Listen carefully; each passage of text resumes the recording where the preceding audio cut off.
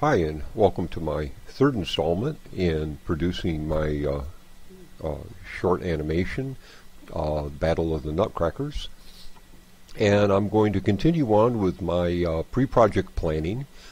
What I've done here is I've put together some very basic models that I'm going to use in a previs and shot blocker.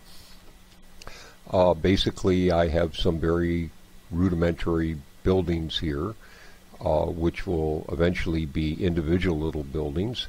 I've got a ground plane.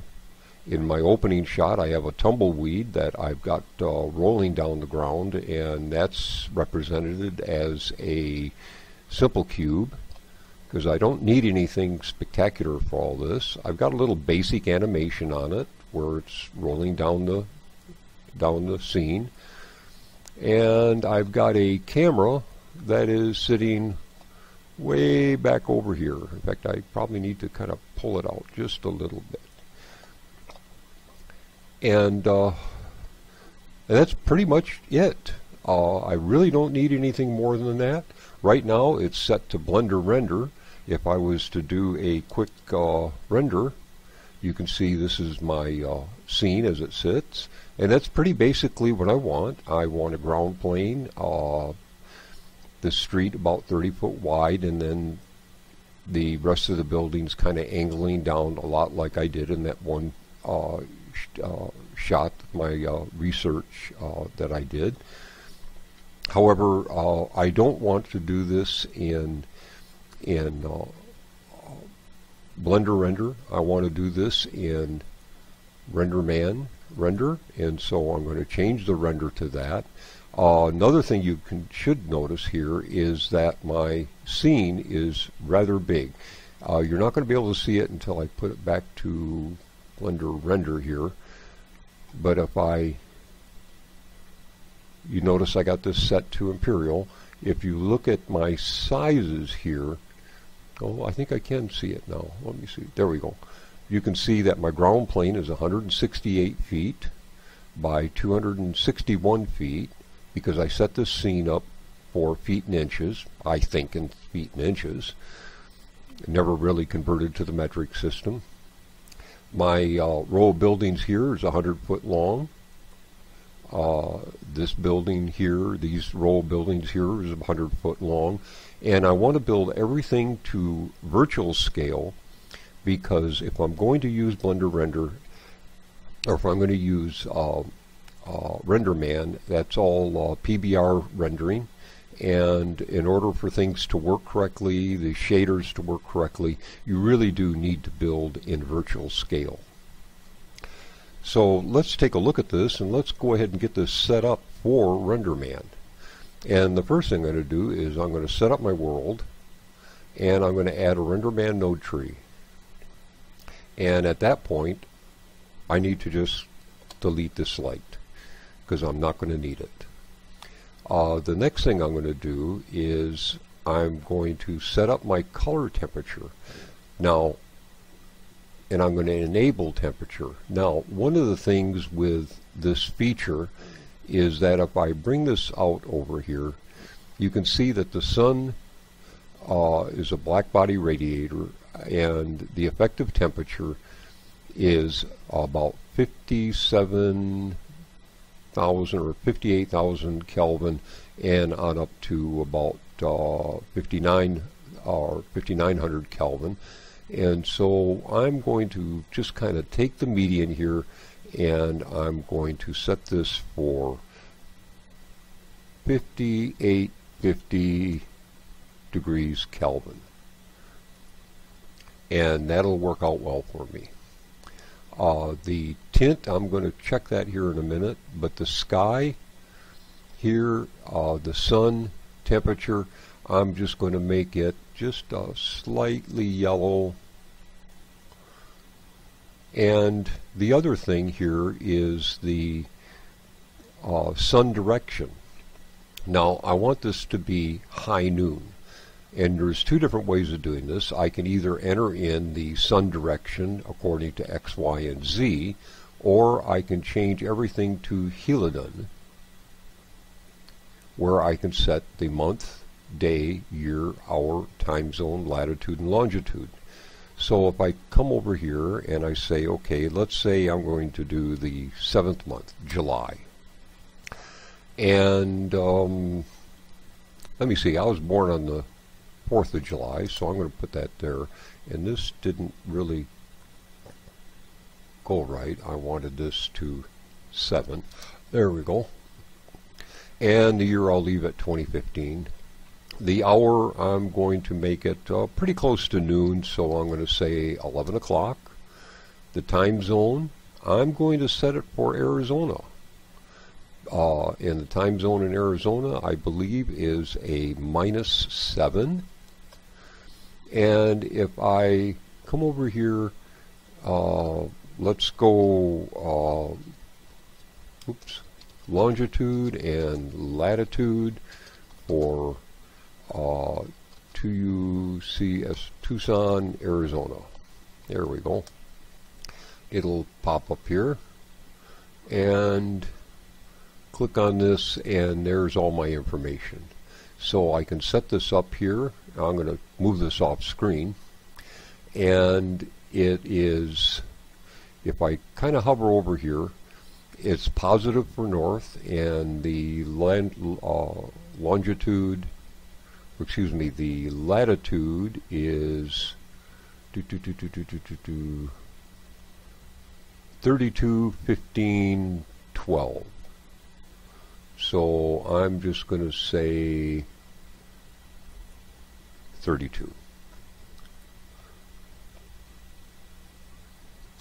And the latitude or longitude is 100, almost 110.5, and it is negative for east, so that's 110 minus 110.5.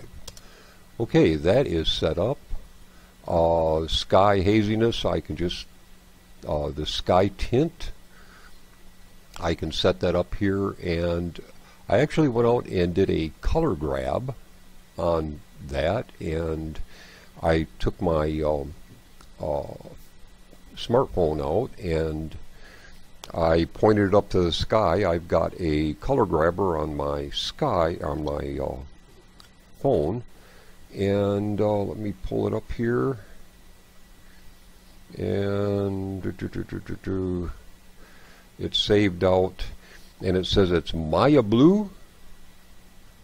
And if I come over here and I go to hexadecimal, I can put those hexadecimals in. So it's 71 B9 F4, and enter, and that's what the sky looked like on a bright sunny day where I was located, which is not Tucson, Arizona, but that works. So if I do a quick render, let's see what that looks like.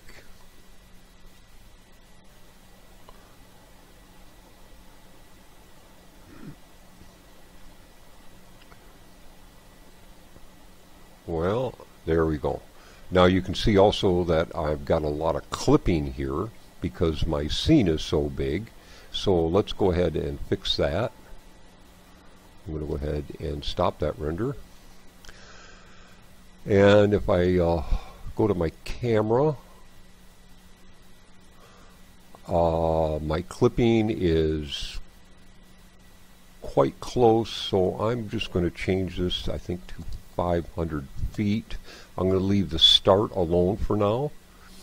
And in my camera presets, I'm going to go ahead and use a Canon 1100D because that is currently the camera that I physically own, and I think I'll get a better idea of, I know the settings on it, and so that's what I want to work with. So I'm going to go back and I'm going to re-render this.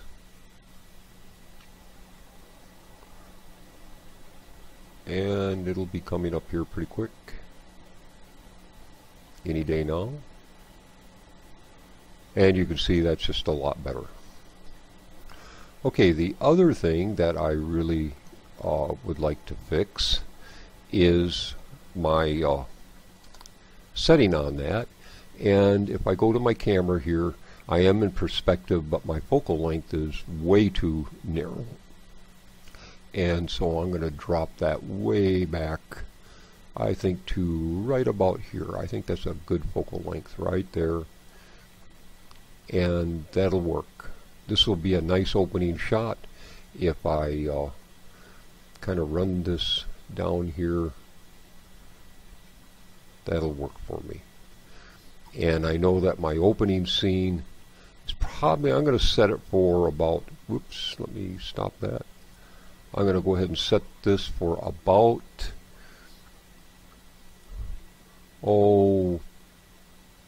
15 seconds. I don't know if it's going to be that long, but I'm just going to go ahead and set it for that for right now. And I can take out, let me see, here we go. So 15 seconds times 24 frames per second, and I'll need 360 frames in order to accomplish that. So 360 frames, and I'll just go ahead and set that right to there, and I'm going to go File, and I'm going to Save As, and I'm going to save that as End. And you can see I've already called it Scene 1, Shot 1, because that's going to be my shot that I'm going to do. And it'll save at any time now. Here we go. It's going to work. Here it comes. Alright, good. Now, the next thing I want to do is I want to kind of set up my, now see, if we remember my storyline, let's go ahead and kind of come up here. If you remember my storyline, the sheriff is going to be sitting right about here, and Black Bart is going to come rolling into town, and he's going to park his trusty steed right there. The two are going to spot each other. The gunfight ensues until they meet in the middle of the street. They end up shooting each other, and Black Bart, well, they both kill each other. And when their ghost leaves their body, Black Bart rises into the heavens, and, well, the sheriff goes someplace else. And that's the twist to my whole deal here, other than the fact that they're all going to be,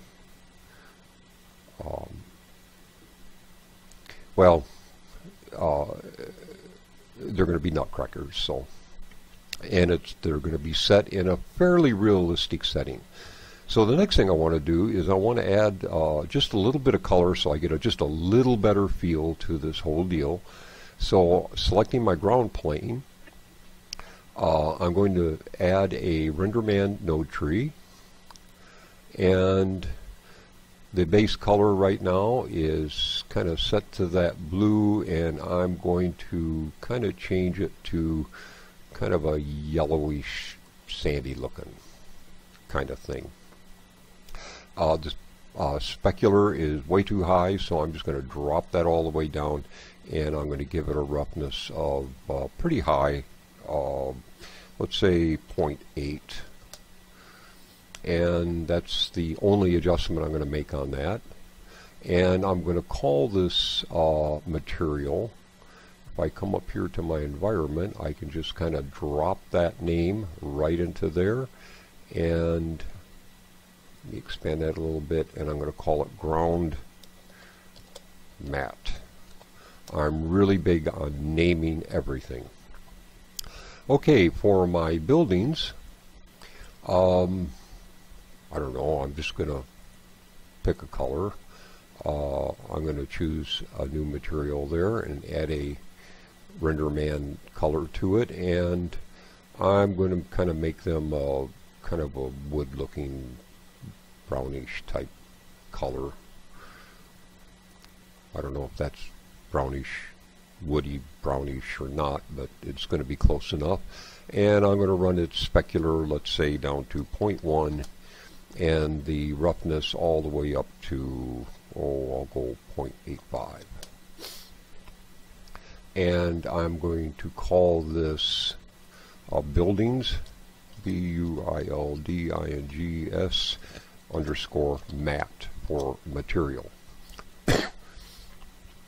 I'm going to go ahead and assign that to all of these buildings.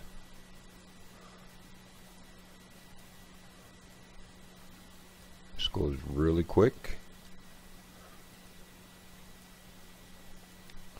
And the last thing in this scene, I haven't really got the sheriff in here yet, and he'd just be a stick figure, is my tumbleweed. So I'm going to create a new material. I'm going to add it as a deal there, and I'm going to make it darker brown, something like that. I think that's dissimilar enough.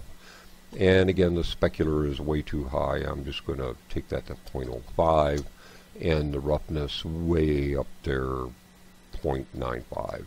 That's like about as rough as you're going to get. And I'm going to save. If you're working in Renderman Render, I suggest a couple things. One, save often.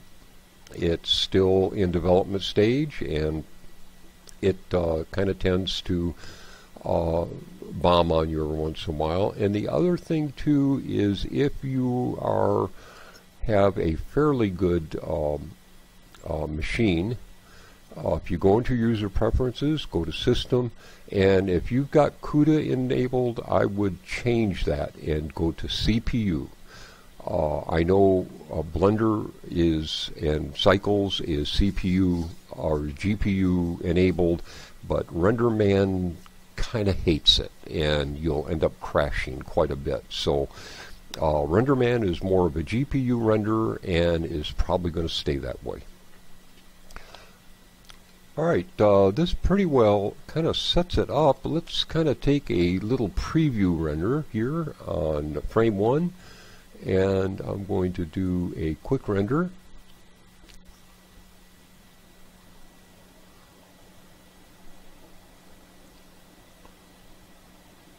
That kind of gives me a little bit of an idea. I think the only other thing that I want to do is I want to set up a little depth of field, and if I go to my camera, there we go, and I can set up depth of field, and I'm going to set the focus.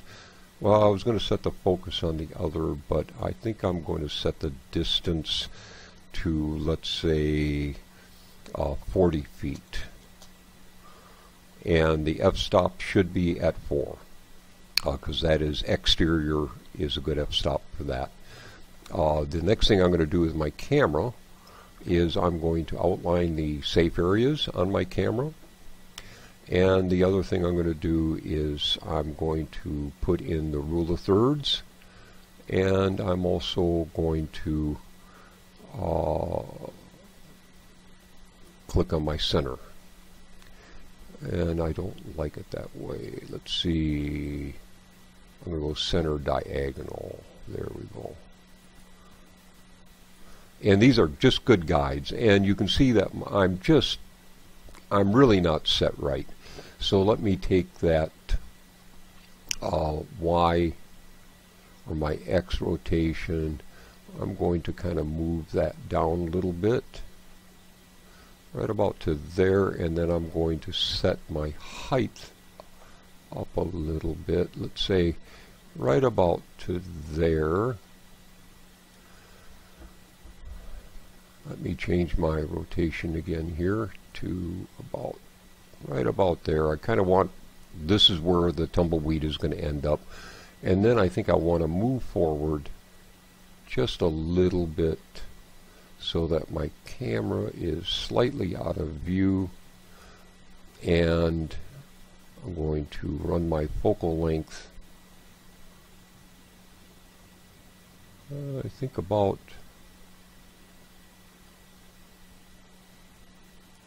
let's go 14, And let's run my camera forward just a little bit, and that's perfect.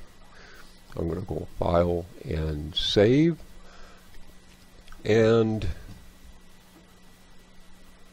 let's just kind of run this here, kind of see how that looks. And that would be my opening shot.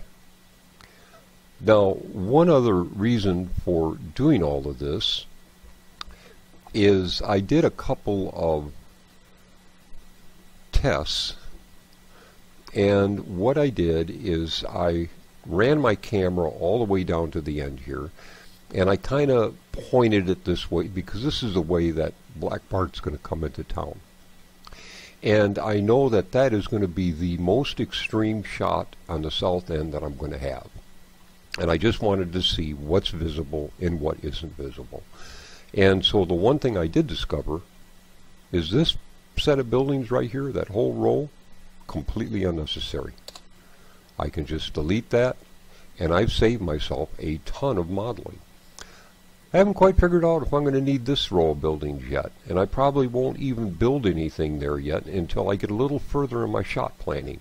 But it may turn out that I don't even need this set, depending on how I face my camera.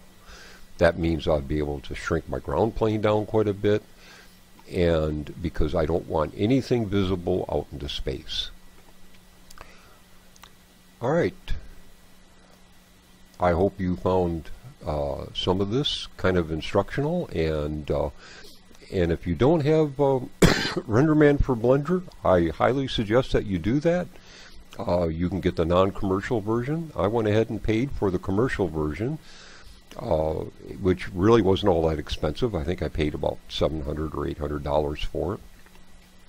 And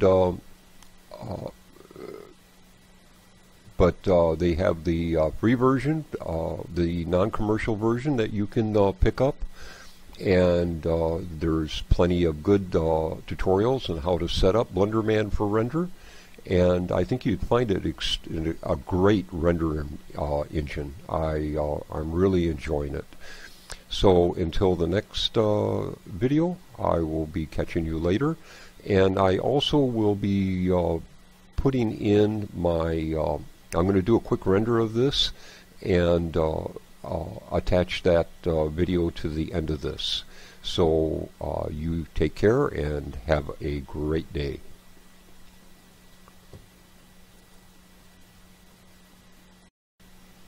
Okay, I have rendered out my initial pre-visualization shot. You know, I really have a problem saying that. And I'm going to go ahead and show it here. It's very low quality, but that's not the point. It works, and there's some things I can learn from it. So let's just take a quick look at it and see what we can learn from it. There's my tumbleweed going down the street. Okay, one of the things I've learned, and there's quite a few things I've learned in this exercise, we was able to eliminate a whole row of buildings that we're not going to need. My camera is pretty well locked in place, so that's saved. My the start place for my tumbleweed is now locked into place, and so that action is available. But I can see that that tumbleweed needs to go down the street a little bit faster, and 15 seconds is a little bit long. So I think with a little more speed to that tumbleweed, and also, of course, with a little variance from side to side, that will help as well. So I think I'd probably cut that down to maybe 10 or 12 seconds, and I think we'd be in pretty good shape, probably just by speeding up that tumbleweed.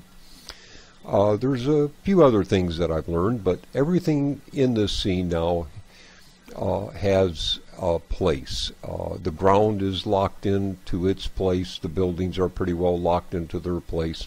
So there's a lot of stuff that I've learned, and I've also got something that I can put into my my first shot in my storyboard. So I'm going to go ahead and stop this here, and I hope you enjoyed this, and if you didn't enjoy it, I hope you will enjoy ones in the future.